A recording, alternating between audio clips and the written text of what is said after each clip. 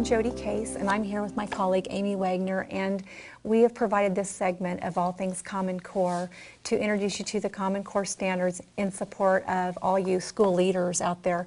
We want to recognize, first of all, that we know you have best intentions in bringing the most current information to your staff, and as a staff coming together to address Common Core standards.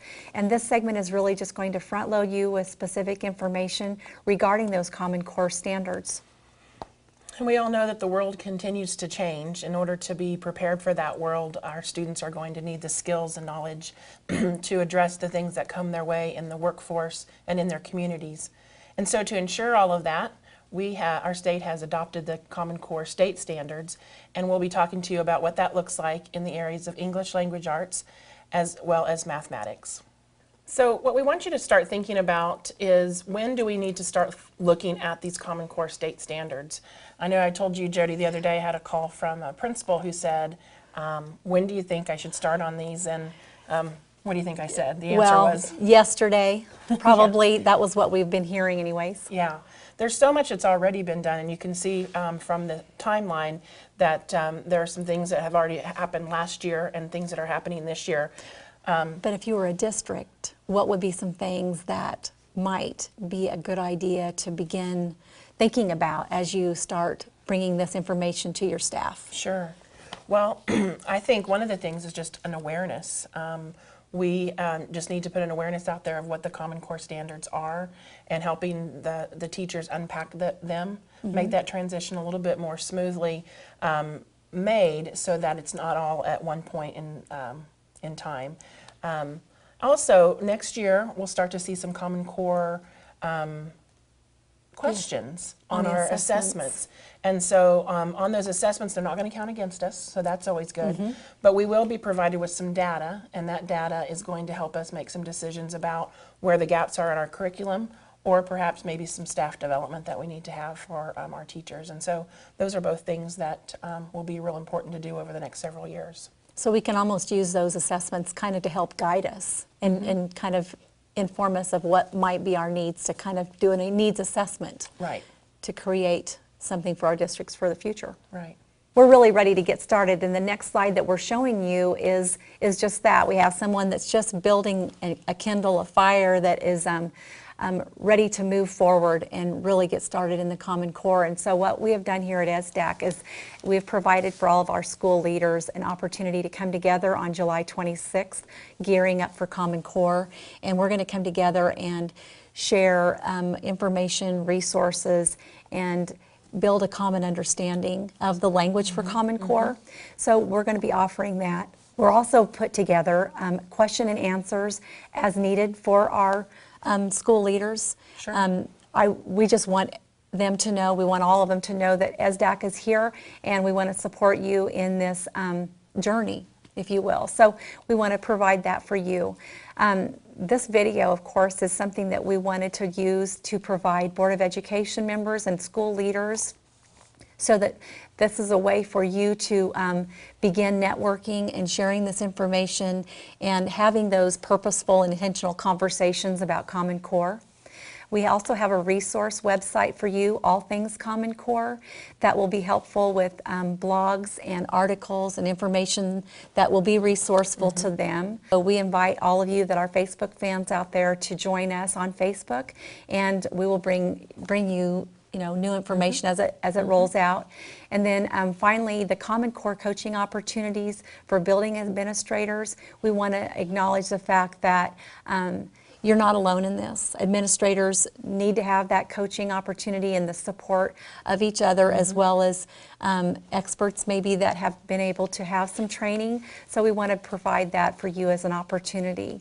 And Jody, I would just say that there's several opportunities there, that if you are not at a superintendent's meeting, the All Things Common Core website and our Facebook page, All Things Common Core, are great places to post questions that we can interact with.